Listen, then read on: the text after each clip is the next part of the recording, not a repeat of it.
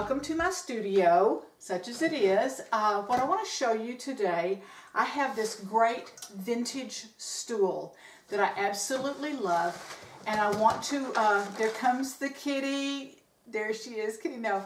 I want to cover this, and I found this really awesome watercolor looking fabric, and I don't know if you can see it, but it's got this really, and since I love watercolor, this is what I'm going to use to cover this. But normally what I would do is disassemble this, take this bottom off of here and staple it all in, but I don't want to mess up the integrity of this great vintage stool. This upholstery, even though it's dated, it's still in good condition, and so I'm just going to leave everything alone. So what I'm going to do is I'm going to make a cover, and I'm going to put a drawstring on the bottom of it. And so to start off, to make my, excuse me, I'm just going to take a piece of paper. This is just a plain, you could use a piece of like newspaper or a couple of pieces of copy paper together. And I'm going to just make me an impression of this circle. And I don't think I'm going to put a cord on this. I think I'm just going to do a round seam to make sure I don't shift out of place here. And so I'm just going to mark this in a couple of places. I could use even a piece of foil to do that. But I'm just going to make the creases in the paper. And then I'll have my round shape. And then I'm going to measure the side. There's, I don't know if you can see the impression in there, but there's an impression, and I'll transfer that. And then I'm just going to measure this depth right here and add a couple of inches onto it and put a drawstring in there and stitch this together. So don't go away. Let's get this done. I made an impression of my bar stool seat on this paper, and you can kind of see the creases. And so what I'm going to do is I'm just going to use my pencil and go along the impression that I made, and I need to add my seam allowance. So I'm going to add a 1/2 inch. Right now this is just the original line, and I did measure that my side pieces, the finished size is 3 inches wide by 43 inches around. Alright, and so I'm going to add extra to that, and I'm going to go ahead and add my 1/2 inch, and I could probably put my ruler on here and measure this, but I'm pretty good at eyeballing. I have sewed for so many years that we'll just kind of put a little measure on here and see what I've done with this and see if this is pretty accurate. Let's see. There is 2. There's my 1/2 inch mark, and there's my 2 inch mark.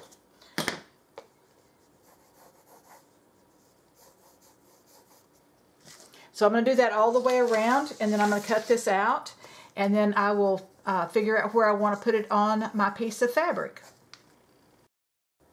I bought a little over a yard of this fabric, maybe 1.5 yards, and it even says that it's Marble Multi Hobby Lobby stores. So this is a Hobby Lobby fabric, and I know that my piece needs to be 43. This is actually 44, so I have a 1 inch allowed for a seam. That's a 1/2 inch on each side. That just works out really well. So I can do this all in one strip here with the width-wise of the fabric, the crosswise of the fabric. Now then, I know that I need it 3 inches wide and a 1/2 inch of a seam, top and bottom, and I want a little bit of a sleeve area, a turnover area where I can put like a shoestring or a drawstring of some sort. So I think I'm actually it's going to be 3 inches finished, 1 inch for both of the seam allowances, 1/2 and 1/2. So that's going to take me to 4 and then 5. So I think I'm going to cut it 6 inches. So I've got my just my clear plastic piece of plexiglass, and 6 inches on this side and that side, and hold that. Got my rotary cutter. Keep my fingers and thumbs out of the way. Shift so that doesn't shift on me. All right. Now then, in my studio, I have quite a bit, like my filing cabinet is red, and I've got another little red stool. Now this doesn't really have red in it, but it has like some orangey colors. And so I'm like, where do I want the middle of this seat part to be? That is like too pinky for me. I kind of like this streak of orange here. There's a streak of orange right there. I think I'll just go into that area there, and just a couple of pins.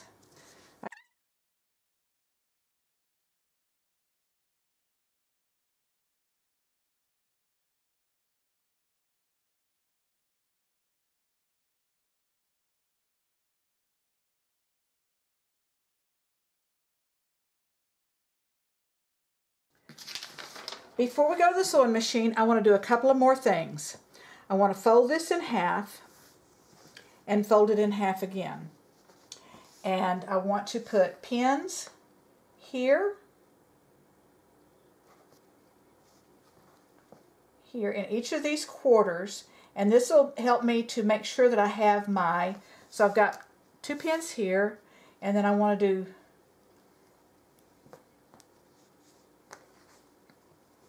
pins in this halfway part, one here. I'm trying to make sure I don't catch through both layers, and one here. Now then, after I seam this together, I'm going to go ahead and mark the same way. I'm going to mark, actually I can do it before I seam because I know I'm going to have a 1/2 inch seam allowance. And I could use a tape measure to do this, but I'm not going to. So this is going to be my halfway mark. So I'm going to put a pin here. Now this one had 4 pins, but this one will only have 3 pins and a seam. I hope that makes sense. It will in a second. All right, so there's that one. Now I'm going to back off from my seam allowance right here. I'm going to allow me and there's a 1/2 inch mark right there on my cutting board. So there's a 1/2 inch right there. And then I'm going to put 2 pins. Now you could mark this with something else besides pins. You don't have to use pins. You could like use a little pencil mark or something like that. There.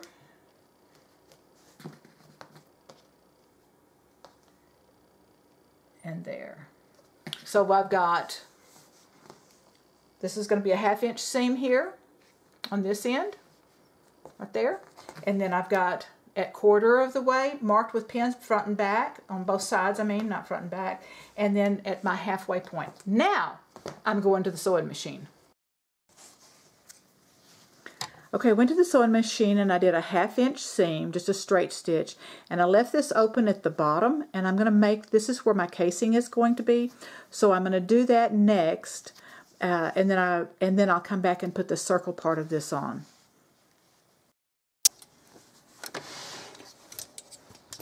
Okay, to make my casing, what I've done is I have turned it under 3/4 of an inch.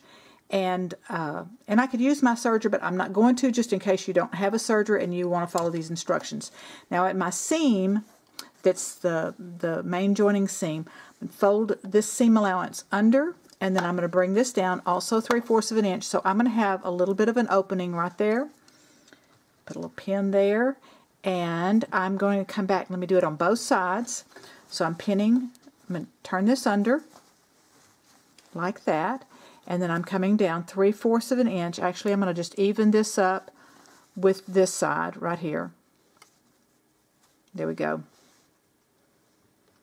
And then to stitch this, I'm just going to barely turn under a little tiny seam, about like that. That's going to leave me enough room to run a shoestring or a cord or something through there that's going to, excuse me, that's going to hold my, going to gather it up to hold it onto the stool.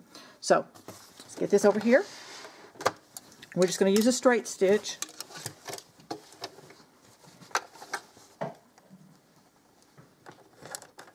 Move this pin just a tiny bit so I can turn this under to get started.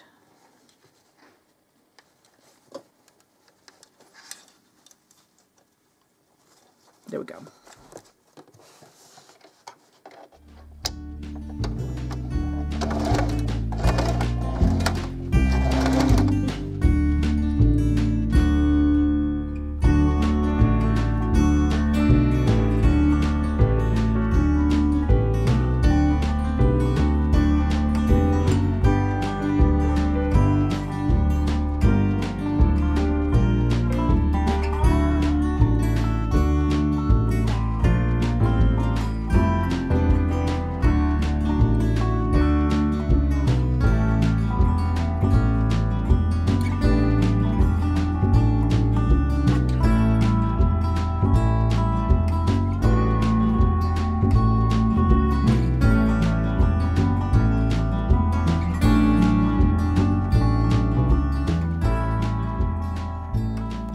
stool from the bottom, and I could have unscrewed these screws and removed this cover, taken the seat off, and then recovered it that way.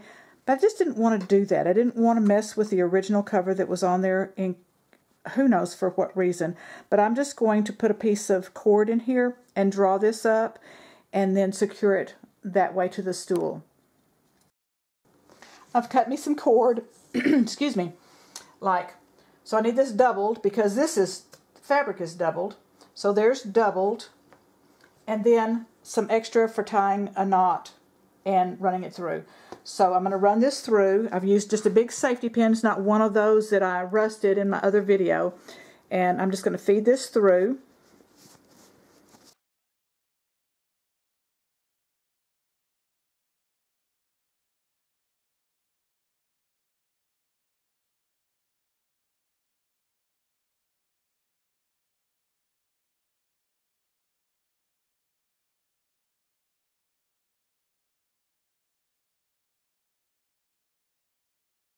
This much left over for tying that off, so that's going to be good. So the next thing, this is where my pins and the seam are going to come in handy, so I'm going to show you how to do this. Alright, right sides together.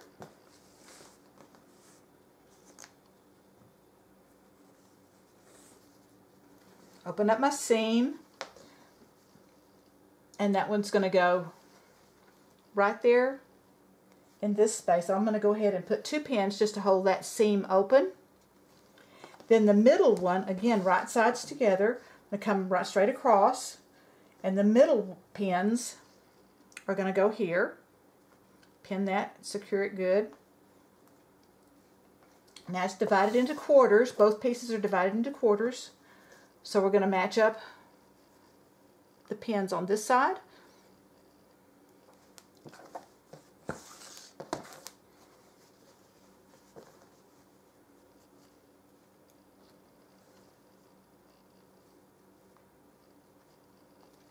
And there. Okay, so this is what's going to feed into the sides. Okay, so we'll round that off and feed that on in. And I'm going to start from my seam, not for any other reason other than I'm just going to, and go ahead and get those out of the way. And I'm putting my circle side up. I'm going to do a 1/2 inch seam. After I adjust this, I may need to, after I try it on, I may need to decide that it needs a little bit more than a 1/2 inch, but we're going to see. So, get this started.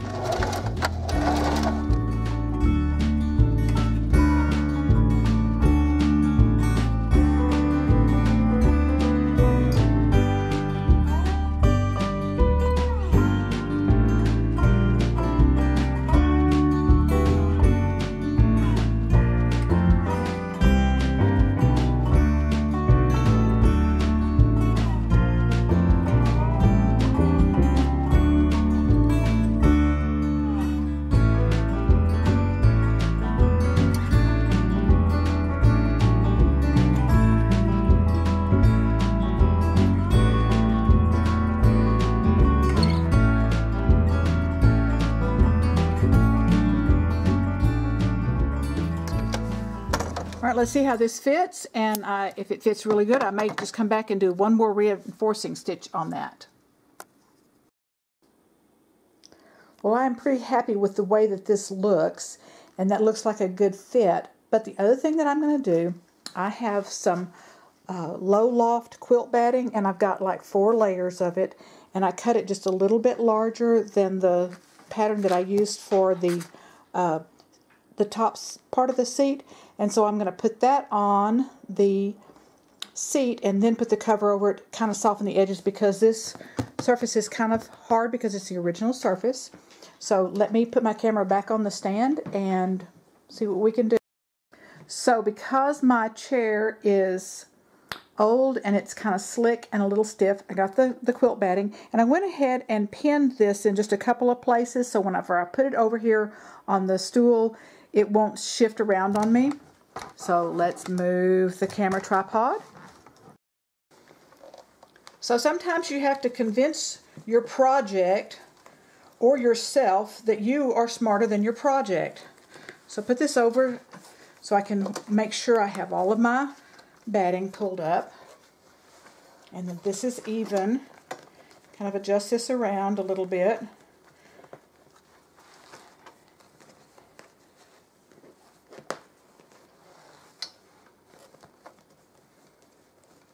Get that little fullness pulled out. There we go.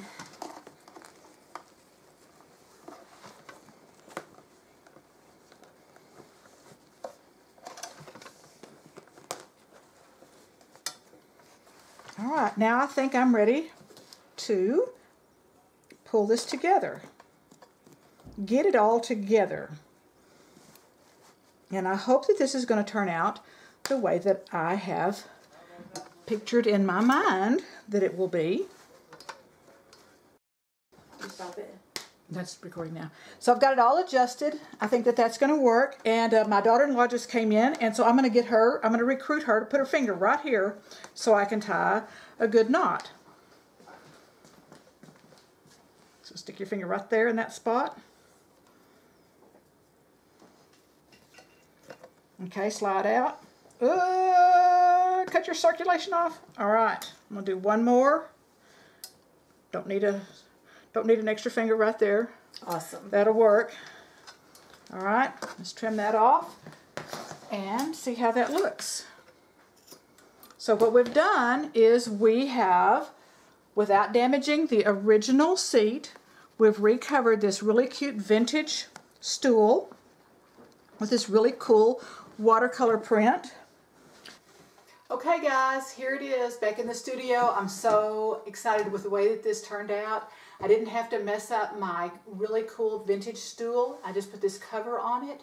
So, you know the drill. If you like this video, you got something out of it, subscribe, give me a little thumbs up, hop over to myhallcloset.com, my blog, and subscribe over there for some of my free goodies. And I will see you next time. Bye.